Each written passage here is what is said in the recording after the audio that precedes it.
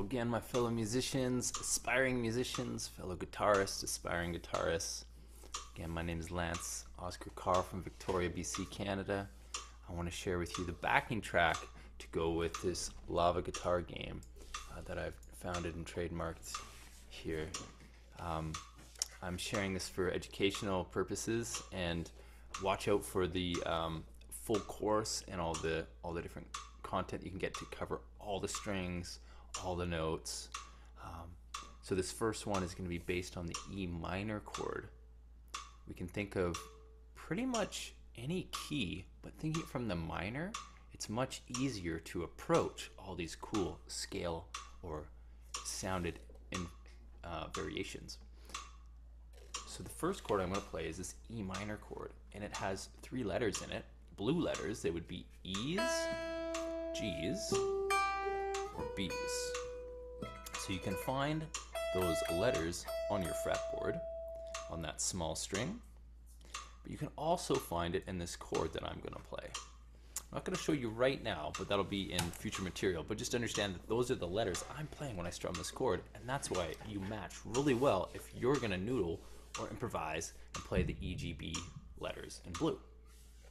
So here we go. We're going to do our first jam, and you're playing what's called the E, G, blue, E, G, B, blue, like totally in smooth sounds, just like this. I'm going to count to 4, and you just join and jam. 1, 2, 3, 4. So I'm playing an E minor chord.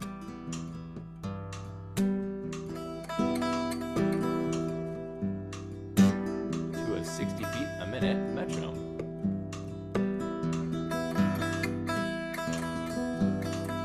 So whatever you play in blue, we should sound pretty in. There shouldn't be any tension. It's pretty smooth. Also doesn't make it super exciting, but that's okay. Now we know our in color, the blues. So you play E, G, and B. So E notes, G notes, and B notes. And they're gonna sound great anytime you hear someone in your band playing the E minor chord. We could call that the E minor triad, the E minor arpeggio.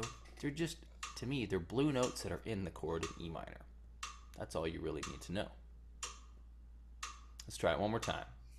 So you play the E, G, and blue notes any way you want. You can mix them and match them, but try not to play any other notes, because those are going to be considered lava, fiery notes that we want to avoid. That was fire. I hit the lava. All right, here we go. 1, 2, ready, go. Blue. Blue. All right, this is an updated scale, guys, gals, whoever you are. This is called the melodic minor. It's a melodic jazz minor scale. It is so cool. It is one of the kind of stranger scales, maybe. Subjective term, but we're gonna hit all these notes. So then the change on this one, we've got the blue, the green. Now on fret 9, we're gonna use an orange. Wow, that's strange, eh? It's an orange spice. It's pretty spicy.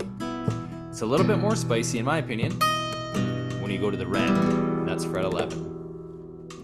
Sounds mystery, like a spy movie or a spy jazzy mystery.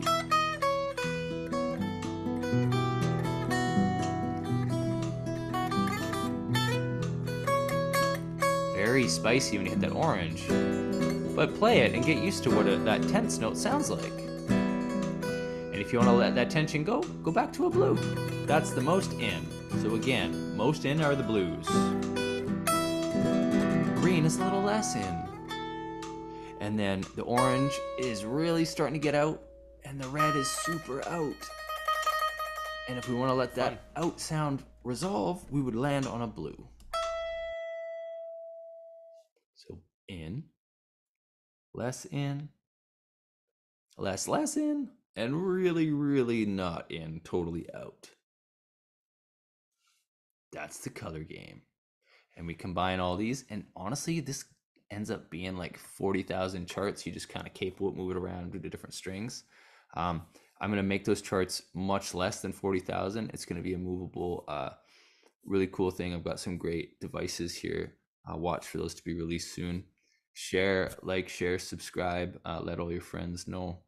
Um, I think this is really valuable, and it's really helps a lot of people be able to improvise and solo and free their mind a little bit to be able to just jam and enjoy music, not have to stress so much about all the math and the science, which you can do. But when you're in the moment of playing, thinking with the math and the science can be a stumbling block. So we want to kind of eliminate that. The color code is great. There's many great masters that have done similar concepts, but this is the way that I'm putting it together. Again, my name's Lance Oscar Carr.